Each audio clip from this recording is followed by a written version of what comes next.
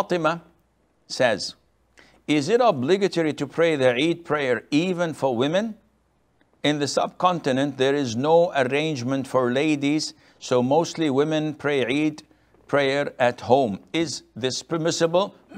Fatima, we've stated that it is highly recommended for women to attend Eid prayer. And this is known from the hadith of Atiyah, may Allah be pleased with her, where she said that the Prophet ﷺ used to order women to come and go and attend the sermon of Eid. And we were instructed to order all women, including girls who are in their menses. Yet, they were prevented from attending the prayer with the congregation of women, and they were asked to stay behind, but they were ordered to attend the congregation in the sense that being present with them, so that when the Prophet makes dua and all the Muslims make dua, they share this dua of goodness. So from this hadith, some scholars said that if a girl or a woman in her menses is exempted from prayer, yet the Prophet orders them to go and attend the Eid prayer, this means that it is mandatory. But the most authentic opinion is that it is highly recommended for women and that it is not mandatory. Now, in the subcontinent, they don't have any arrangement for ladies in the masjids. This is wrong. And this is part of them, unfortunately, not following the sunnah. So many wrong practices in the subcontinent. People there, in majority, do not follow the Quran and the Sunnah.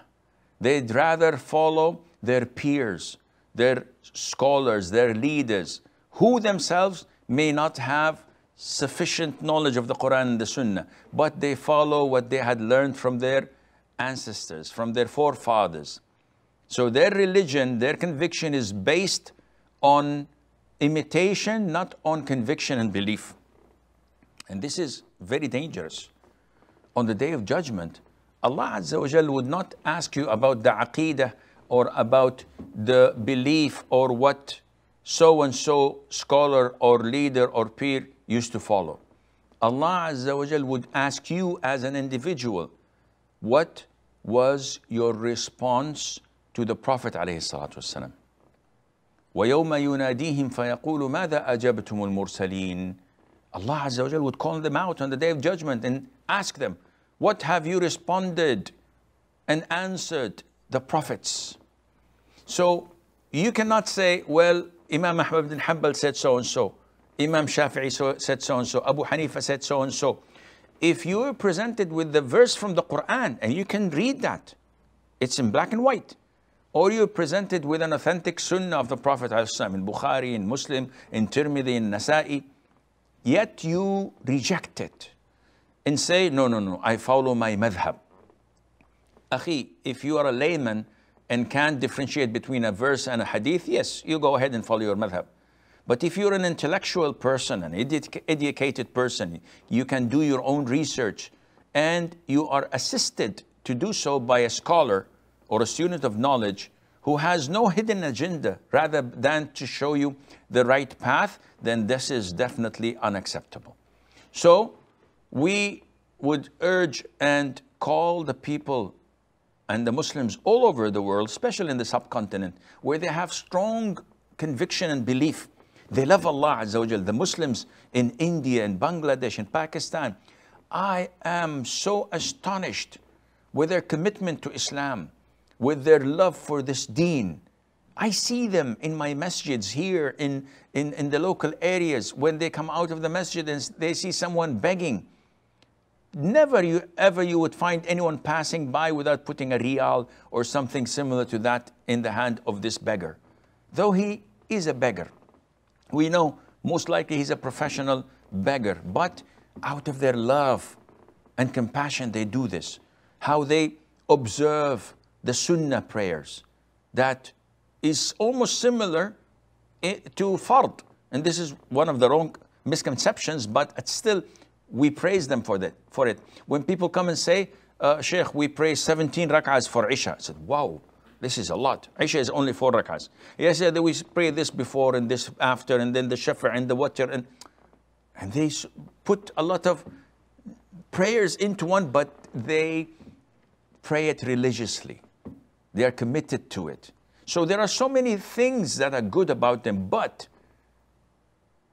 when you don't have commitment to Quran and Sunnah, when you don't have full adherence to the Quran and Sunnah, this is when shaitan comes. And he distorts Islam. He manipulates people, unfortunately. And this is why the vast majority there are warned of Ahl al-Hadith, of the Salafiyah, of Ahl Sunnah wal Jama'ah. They say, don't follow these. They hate the Prophet ﷺ. They hate the madhabs and the school of thoughts and the maslaks. All of this is blatant lies. None of it is correct. But this is pulling the carpet from underneath their feet. Their scholars and their peers and their leaders who are making money out of the masses, when they see that their congregation are following the Quran and the Sunnah, this means that they're going to get away from their grip and their control. And this is something they don't want or like. And this is why they warn and they tarnish the reputation of those who follow the Quran and Sunnah. And this is wrong. So coming back to your question, women must have a space in the masjids, all masjids, for them to pray. Because the Prophet himself said, alayhi salam, do not prevent women from attending the prayers in the masjids. He's addressing men. Do not prevent women from attending prayers in the masjid. However, he added, alayhi salatu salam, praying home is best for them. So he gave them the choice. You as men do not have the right to prevent them or to say, no, we want the best for them. No, you have to allocate a place in the masjid. And if they want to come, this is their own right. As for Eid prayer, praying it at home is an issue of dispute. The vast majority of schools of thought permit this. So they permit it in the Shafi'i, the Maliki, and the Hanbali school of thought. They all say that if a person, an individual, skips or misses Eid prayer, then he can pray it alone at home. The Hanafi school of thought say that this is not permissible.